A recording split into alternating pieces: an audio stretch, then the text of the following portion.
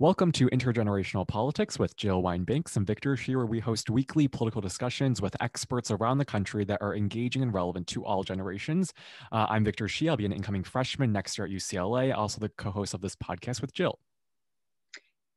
And I'm Jill Wine-Banks, the author of The Watergate Girl, about my experience as the only woman on the trial team for the Watergate case, and host of this show with Victor. Today's episode will feature something that Jill and I feel is very important, especially in this election, with Kamala Harris, a woman of color, on the ticket as vice president. As did Hillary Clinton, Kamala represents the progress that has been made for women's rights and equality, but also the continued attacks on her prove how much work still must be done to achieve women's rights and equality in this country. So to help us discuss some of the battles women face in the political arena and other industries, as well as the importance of women being civically and politically active, we are so glad to be joined by Tchen. Tina is a lawyer who co-founded and now serves as president of CEO of Time's Up Now and the Time's Up Foundation, overseeing the organization's strategic plans to change culture, companies, and laws in order to make work safe, fair, and dignified for women of all kinds.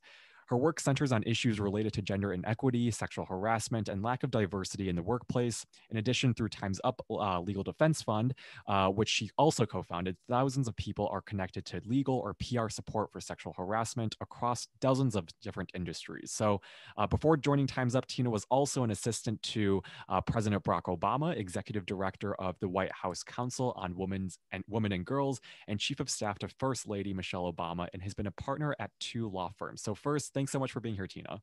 Oh, it's my pleasure. And I'm particularly thrilled to have another Chicago Network member as one of our guests today.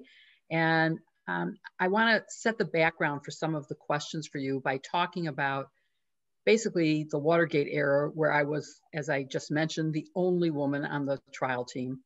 And sexism was rampant at the time. It was more focused on discrimination and gender bias, not so much the sexual assault that has become prevalent now. When I was in law school, only 4% of all lawyers were female, and only 5% of my class was female. My fellow students, males, would say, someone is going to die in Vietnam because you took their rightful place in the class and you'll never practice law anyway. In job interviews, I was asked what kind of birth control I used and how many children I plan to have. And then, of course, when I started trying cases, sexism was a strategy of defense lawyers often.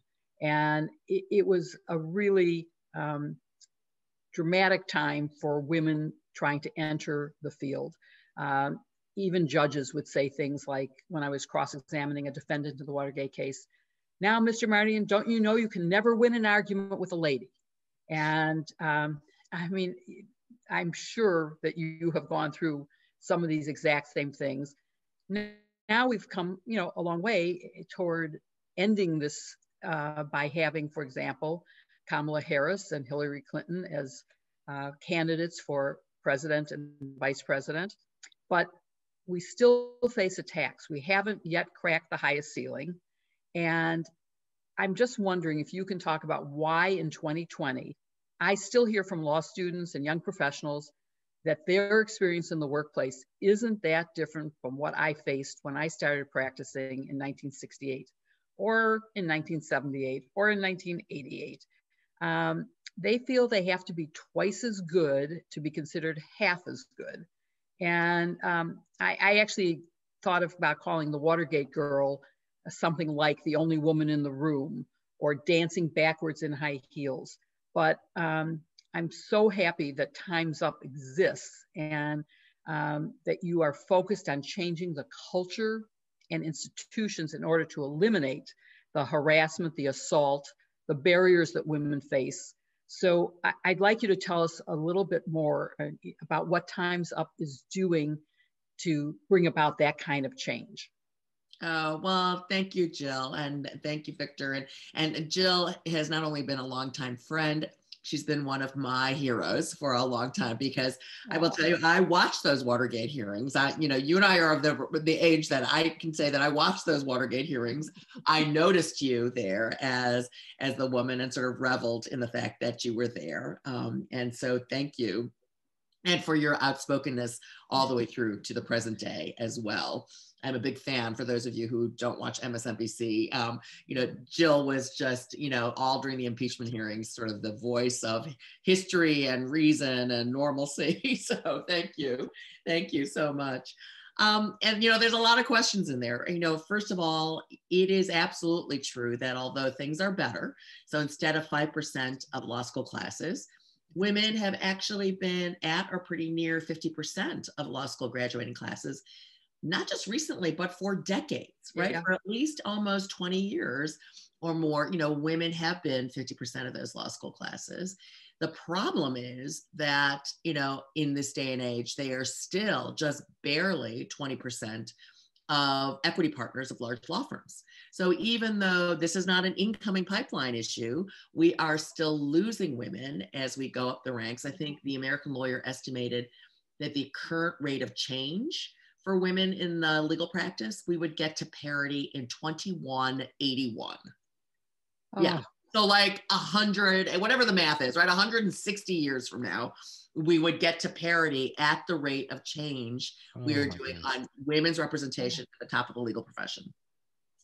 So that tells you that although things are better, they still haven't changed a lot. And it's, I think, because of the broader culture, Jill and Victor. I mean, we are really talking about changing cultural norms about women, about women's leadership that have existed for generations, right? Gender discrimination, I often say, is a thing that has transcended time and geography and race and religion, right? It's everywhere. It's literally written into the Bible. I mean, that's the pervasiveness of the gender norms we're trying to change. And so, in some ways we shouldn't be surprised that it's taken so long, but it does really put an exclamation point on the urgency to doing things, right now.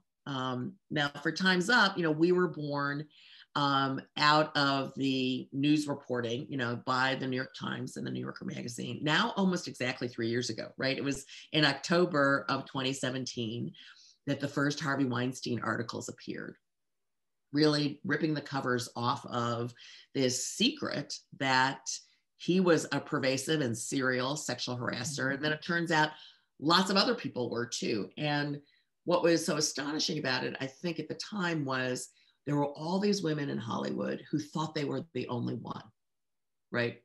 They had kept quiet. There was a whole system to keep things quiet, whether it was, signing up non-disclosure agreements so they couldn't talk after there was a settlement, or threatening them with defamation suits if they, ever thought about speaking up publicly against powerful men. And the Weinstein story, I think, resonated so much and had the impact that it did because for the first time, it actually showed other women that they weren't alone. And once those brave initial women started speaking, then many more did. And then you had the real beauty of the social media moment that we're in that allowed, through Alyssa Milano's retweeting of Tarana Burke's #MeToo, right? And Tarana had started that hashtag many years before, but it didn't quite get the traction it did until Alyssa retweeted it. If this has happened to you, then #MeToo. And thousands of women, right, came forward. And that really just set a very different tone. And so Time's Up was born out of that, out of the women of Hollywood who came together, who had realized they weren't alone, but to their credit, realized they were women of privilege and wanted to do something in that moment that would benefit women across industries, and especially low-wage women. And so that's how the first initiative was born, the Time's Up Legal Defense Fund, that I helped put together, housed at the National Women's Law Center. We famously raised $24 million in all at once in early 2018. 100% of it went to the National Women's Law Center to fund the legal services and PR services if a survivor wants to speak out, to support, women who, and men, who have been, the survivors of workplace sexual harassment.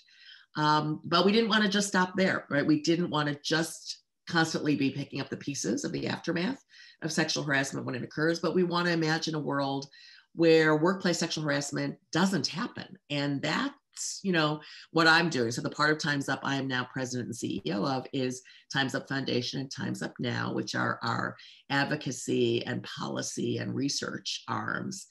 That is really imagining a work where a world where work is safe, fair, and dignified for everyone, for women, for men, for people of color, for LGBTQ, for disabled workers, you know, where everyone is really able to reach their full potential. And that means being diverse, right?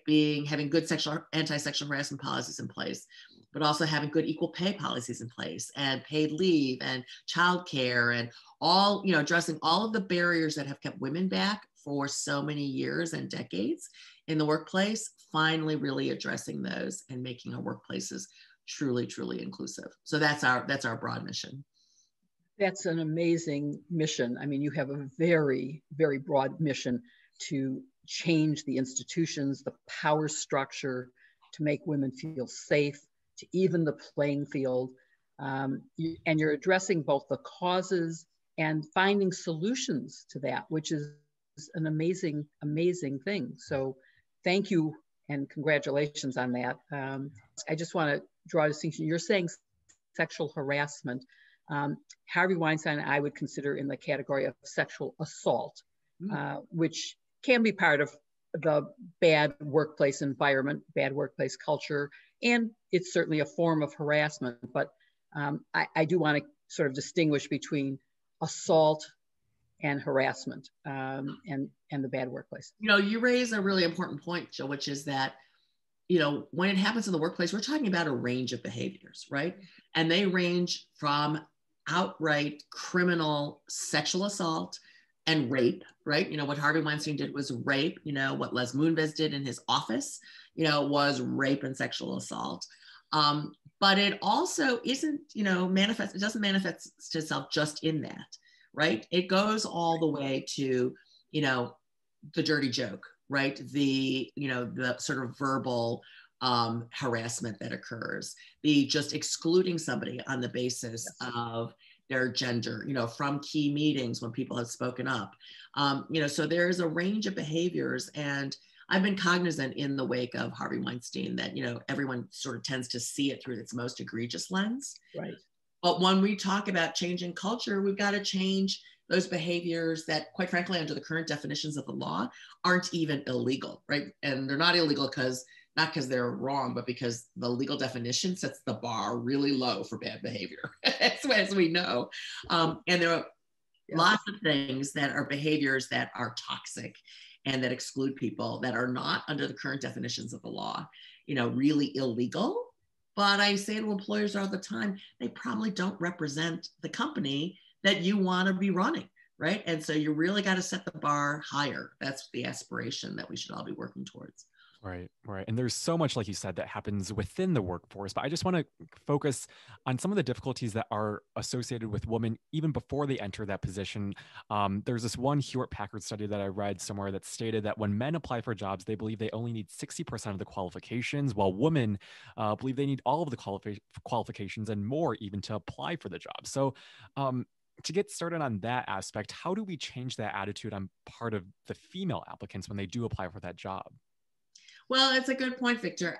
You know, Katty Kay and her partner sort of put together a book called The Confidence Code, you know, that really documented that, you know, girls up until about middle school age have about the same level of confidence in their own abilities as boys do. And it's really starting all the way back in middle school where the cliff starts to happen, where, you know, girls start to get the message that, no, maybe you can't really do computer coding or math or science, or you're not really good enough to speak out, or I'm going to call on the boys more than the girls. You know, some of it goes all the way back to that point in time where women's confidence starts to get eroded and the confidence in ourselves gets eroded. And one of the things, you know, I say to young women when I speak to them all the time is to find that voice. Don't listen to the external voices, find that internal voice for yourself that supports you. But, you know, to bring things current to one of the issues Jill raised, it also has to do with what are the signals we're sending in our external culture around women's leadership, right? What are we saying about women's leadership to those young girls who are developing their confidence or who are applying for jobs? And, that's what brings us to the current moment in the political sphere that we're operating in. So one of the things we did at Time's Up in August of this year was to start a project with other, women's leaders like Cecile Richards and Fatima Goss Graves at the Law Center and others, a project called We Have Her Back. And it was launched on August 6th, the weekend before the VP announcement of Senator Harris was made to be the first woman of color running, for VP on a major party ticket. Because we knew, actually, as women, and Jill, you're one of those folks too who knew what was going to come to whomever the woman VP candidate was going to be, was the kinds of attacks that were not based on her record or her experience, but were based on who she was and the fact she was a woman and what she wore and what her facial expressions were like. And, Peggy Noonan's piece over this last weekend on the fact that she was dancing when Donald Trump really awkwardly dances all the time.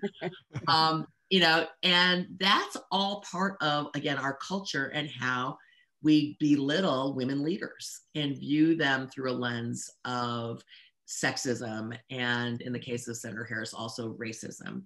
And, that's what We Have Her Back is, that we started this project. We work with Edelman Data and Intelligence. So we get an overnight report every day from Edelman of where there has been sexist and racist and misogynistic reporting. We send it out to over 300 organizations and individuals so that they can have her back and tweet it out and call it out. I think we've been in, over, 125,000 articles and Twitter, feeds saying we have her back, reaching nearly 15 billion people to really call this kind of misogyny and racism out when it happens. And you really need it. Peggy Noonan's article this past weekend was on the latest example. The weekend when we announced we have her back, you couldn't have scripted this, if I were writing some sort of script, movie script. We launched We Have Her Back the Friday before the VP announcement. The next day, Saturday, August 7th, the New York Times ran a piece by Maureen Dowd that likened the Geraldine Ferraro moment as she was waiting for the wrist corsage from Walter Mondale to become the VP, right? And then even worse, gets better, later the same day, the LA Times. So we're talking about New York Times and LA Times, not like obscure corner of the dark web kind of places. The LA Times ran an article that likened the VP selection process to an episode of The Bachelor and likened the Oval Office to the ultimate fantasy suite, right? And then it goes from there. So obviously, once Senator Harris got announced, she got attacked on the birtherism piece, which we came out against hard. And Newsweek finally had to back down and acknowledge they should not have published that piece that tried to make some argument for birtherism. We've been, going after the president's calling her phony or monster. Again, terms which aren't sexualized, but they are the terms, to your point, Victor, about confidence, that when you use them against a woman of color running for VP, they send the signal that she's phony because she's trying to be vice president of the United States and women don't belong as vice president of the United States, which is what feeds into that broader culture, back to your question, of women who are applying for jobs. That's the overall culture they are applying for jobs and they are evaluating their own sense of worth in. It's because if Kamala Harris can be called phony, can be called monster, for trying to be, when she has been a US Senator, a state attorney general, a prosecutor. She's built an incredible career of service and talent and skills and knowledge. And yet she still is criticized for what she wears or the look she gives or whether she's smiling at the VP debate or not smiling at the VP debate. That sets a tone in our culture that young women absorb, whether they even know they're consciously absorbing it or not.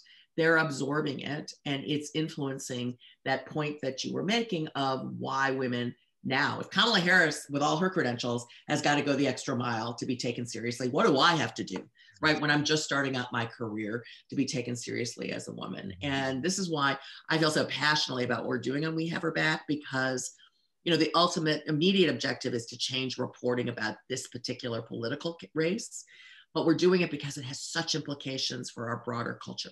Right, for what women in leadership and business in all sorts of realms are combating against, what our kids are watching, right? And what those young women applying for jobs think about themselves. And that's the significance. But the fact that we are having the discourse around Kamala Harris that we are just shows you how far we have to go, right? We've made some progress because she's there and she's running for VP, but we had clearly not completed the job because we got a long way to go. You are bringing up so many emotions for me right now. As I was listening to you, I wish that there had been, we have her back, when newspaper headlines said, a lawyer in miniskirts, or the leggiest lawyer in town. You can imagine what that did to my confidence going to court the next day, having read a headline like that. And there was no one to defend me. There just weren't anybody. I had no colleagues who were female who would stand up for me. And so you're doing something really, really important. And for me, it's not just how women feel about applying for jobs, but how women are evaluated in jobs. I've seen it in associate reviews at a law firm where the same behavior in a man is considered assertive, a positive, and bitchy when it's a woman. Sorry for the use of the word, but that's the word that was used. And calling someone a monster is clearly a gender-based terrible thing to say. And we should hold people accountable for having said that. So I'm glad that you exist. I'm wondering what you're trying to get employers to change in the culture to stop this, because I think you're right. We have to change the overall culture to prevent the harassment and bias and discrimination and assault. So do you have anything specific that employers could take on? Yeah, no, well, absolutely. I mean, obviously at a baseline, and lots of employers we've seen do this in the last 3 years, employers need to change their sexual harassment policies, right? They need to expand their definitions so they're not just the legal definition. I mean, Jill, I could have recited, up until 3 years ago, I probably could have recited from heart the anti-sexual harassment policy of every corporation in America, because they all read like the Merritt or Bank case. They all just followed the case that defined sexual harassment under Title VII. So they all just went to the lowest common denominator definition. And it didn't include things like a bystander, right? Because under Title VII, bystanders aren't explicitly covered. And what a bystander is the person who is a coworker who sees something happening, right? And reports it. Under, federal law, they don't really have protections. And so many companies wouldn't protect a bystander who came forward.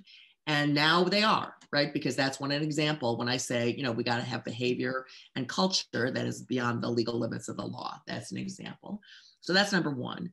But number two, Jill, is CEOs need to own this, right? They need to own it just like they owned anti-fraud, right? Or just like they own, the profitability of their company, because what we've seen from things like the Weinstein companies that went bankrupt and like CBS that went into a complete tailspin with Les Moonves, this affects your profitability if you don't have a healthy workplace culture. So CEOs and boards need to own this and need to be paying attention to it. And then, you need to have CEOs who are doing the whole range of looking at their structures, right? Are they doing an equal pay study? Do they have truly equal pay? What are their diversity statistics in their hiring practices and then in their promotion practices and to your point, evaluation practices? How do you address microaggressions? And how do you actually teach people about them? Because a lot of folks who are very well-meaning, will have no idea that all they do is talk over women on Zoom calls, right? Will have, no idea that when they are dismissive of somebody's childcare responsibilities in this current moment, that is an incredibly exclusionary, sexist sort of comment to make, and will really drive women who are doing this horrible job right now, trying to balance home and work, even remotely, doesn't solve it. I had one woman from a company that I was doing a conversation with in tears because she said, well, I want to work, but I've got a 6-year-old I'm trying to teach to read, right?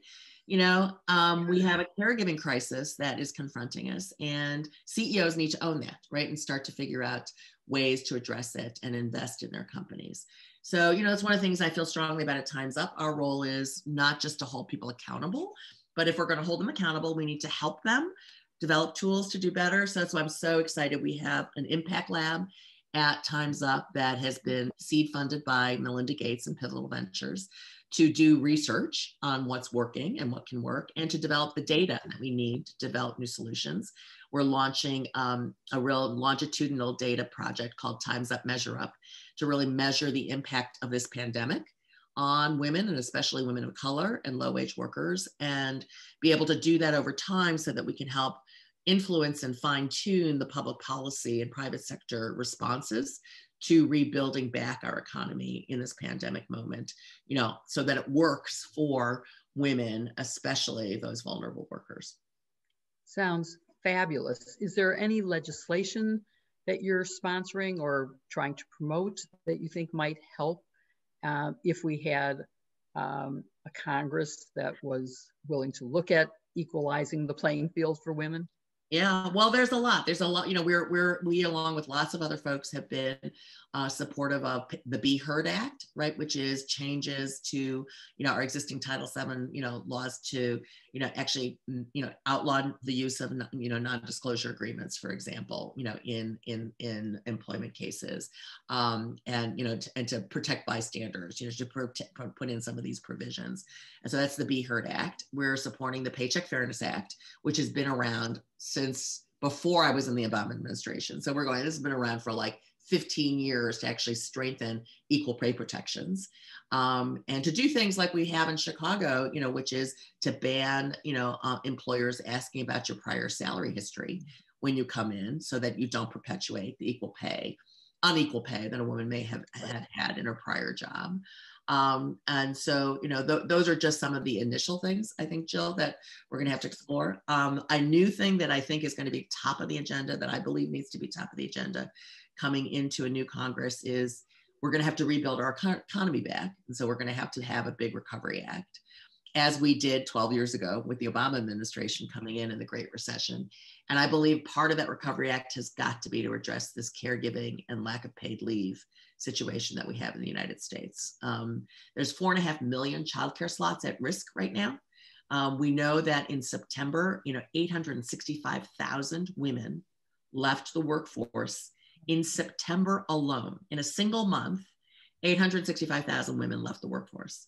That's because they're confronting this situation, right, of no school, right, no childcare, possibly a sick spouse or older relative that they need to care for in the middle of a pandemic, and no mechanism to balance those. And if that trend continues, we will undo generations of progress that we have made in getting women's labor force participation to be equal of men, because that's what it was. Before the pandemic, we had reached parity of the number of women in the workforce and the number of men in the workforce. But we could undo all of that if we do not solve this caregiving crisis and recognize, in the European countries, they recognize caregiving is a social responsibility. So you have actually the government sponsoring childcare centers and affordable childcare, and you have paid leave. We are the only industrialized country in the world without a national paid leave policy. So we have to get over this thinking that childcare and leave and elder care is something for workers to figure out on our own. That's been the prevailing US attitude, and realize this is actually a collective need and public good, and invest in it like we invest in public schools and utilities, and make sure that workers have what they need to be able to go to the workforce. So I just want to follow up with, I'm wearing a Time's Up pin to support your organization. Is there a way that our listeners can contribute to the work by making a donation? Oh, absolutely. The easiest way to find out how to do that is you can text the word NOW, N-O-W, to 30644. And that will get you connected to sort of all the information that we have, as well as, making a contribution. We have the Time's Up Foundation, which is a 501c3, and we also have a 501c4, Time's Up Now, that does our advocacy work and is doing the We Have Her Back campaign. And so we would, love to have people involved with us and, involved in the work that we're doing. So again, it's the word NOW, N-O-W, to 30644. Awesome. Thank you. Yeah. Victor?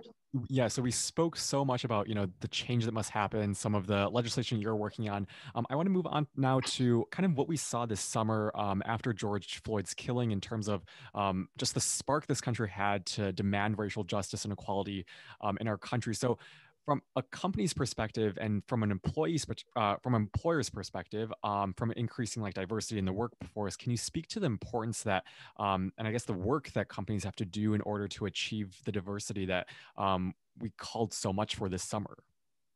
Well, let's be clear, Victor, that these, the racial reckoning that we have confronted, since the summer, and the issues I've been talking about, all, the root of them are, comes from the same place, which is power, right? The imbalance of power, that women and Black, Indigenous, and people of color, who are workers, experience in the workplace. And really addressing that power imbalance is what we're talking about. And so it is, patriarchy and institutional racism, sort of have the same origins and, spring from the same place. And so we need to attack them both. And especially we know, as we look at the pandemic and the statistics, women of color and Black women in particular are bearing the brunt of this crisis. We see it, Jill, in our legal profession. Black women are the most underrepresented in the senior ranks of the law profession, among all other groups. And we can't really have a justice system if we don't have Black women, right? As a part of our legal structure and our lawyers and our prosecutors and elsewhere, so that's what we really need to do. And so companies that made statements, right, and spoke out, around Black Lives Matter this summer, the smart ones are doing the work internally right now. Because they know there will be another round of reckoning, I am sure, that will come where people are going to start looking at every company that made a statement and actually want to know what's actually going on.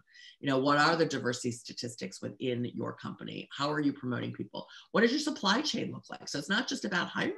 It's also about like who you're buying goods and services from as a business, as a company. That's why you see some of the banks, right? So I'll give credit to JP Morgan Chase, to Bank of America, who've just announced not only initiatives to improve their hiring, which they both did, but initiatives on how they are going to invest in Black and Brown communities, right? And with Black and Brown businesses, right? So, and women-owned businesses. B of A has actually had a terrific women's small business owner initiative for many years. And so those are the kinds of investments that we really need to see companies making. Yeah, but at the same time, like someone, I guess so much of the conversation that I have with my peers is that even when companies do make these statements that they're going to support diversity, they're going to increase or they're going to buy goods from the right places, they oftentimes don't follow up with that. And so I guess for women who are trying to combat this unfair working condition, or for women who are trying to really increase diversity in the workforce, what advice would you give them as they do kind of speak up despite the lack of diversity and kind of unfair work conditions that are surrounding them? Well, I think we need to have better accountability, right? I mean that's what needs to happen. I will say, Victor, it's your generation and the generation above you, right? That starting with the millennials, and then down to your generation that are very outspoken. I mean, I give you all credit for having accountability as part of what you do. We know from lots of survey research that it is, your generation that really does think about what the values are of the companies that you buy goods and services from. And you are outspoken when they don't match up, or you are outspoken about the companies that you work for. And a lot of times, young workers and young talent is voting with their feet, like, for example, the Google walkout or other things. And you're all very adept at using social media, which is a tool in Jill in my day was not available, right? To really hold someone accountable in a very loud way. Back in our day, it took a lot of work, for example, to organize the grape boycott, right? By the United Farm Workers, Jill, back in the day, which was that time probably one of the most successful corporate actions, right? Perhaps the really the first bit of, corporate activism that we all saw. But that took years to organize, right? We were, to get the word out, to get people to actually truly stop buying grapes and stop buying grapes at a level that the grape growers actually started to feel it. You guys are all now talented enough to you put the right social media message out there and boom, all of a sudden something's happening right away and people are being held accountable. So I think that's what needs to happen next is, really starting to go down the list of companies that spoke out and start to ask questions and ask them publicly, or get shareholders to ask them in shareholder meetings. Sometimes people who are working for the company can also do that. Sometimes those of us on the outside have to recognize it's not always safe for someone who needs the job to raise the questions, which is where those of us who are activists on the outside come in, right? We should be the ones raising it for the benefit of the folks who need to be working inside those companies so they can put food on their kids' tables. Another big difference from what you're talking about is that in my generation, things weren't illegal. There was no EEOC. There were no laws against discrimination, unequal pay. Help wanted ads read help wanted male, help wanted female, and you had to only apply within your own gender. So we have, as you said earlier, Tina, we've come a long way, but we have a long way to go. And so I want to go to our last question, which is, what do you think it will take for women to finally break the glass ceiling and achieve not just the White House, either as president or vice president, but fair and equal conditions in the workplace in general? Well, we are going to have to, keep up with this advocacy, right? And one of the things I want us all to be aware of is, regardless of the outcome on November 3rd, right, in the election, that all of this activity, and these incredible numbers of people going to the polls that we're seeing, and the activism for the summer, around Black Lives Matter, cannot stop, regardless of outcome, regardless of whether Trump continues or Vice President Biden gets elected. That, and especially actually if Vice President Biden gets elected, because I will tell you what we experienced 12 years ago. When President Obama got elected and went to the White House, and there were that great Grant Park celebration, right, and all the activity that it took to get him to be president. And then everybody went home except for those of us who went to the White House to work, right? Everybody else went home. And we spent like the next several years with everybody just looking to him to solve the problem by himself. And it doesn't happen that way. And it cannot happen that way. And I learned something from Gloria Steinem. In her most recent book, she writes about the fact that the most dangerous time for a progressive movement is often the moment right after a victory. And she cites, for example, the Civil War and emancipation as an example, that the most dangerous time for Black people in America happened right after emancipation, because that was the birth of lynchings and Jim Crow and the Ku Klux Klan. And, I take that to heart, which is, let's say, fingers and toes crossed about what happens on November 3rd. If Vice President Biden becomes president and the progressive forces decide, job done, young people say, I showed up to vote, I kind of did my bit, time to go home. No, everyone needs to stay active at this level of activism to get things done, to help a new Biden administration get things done.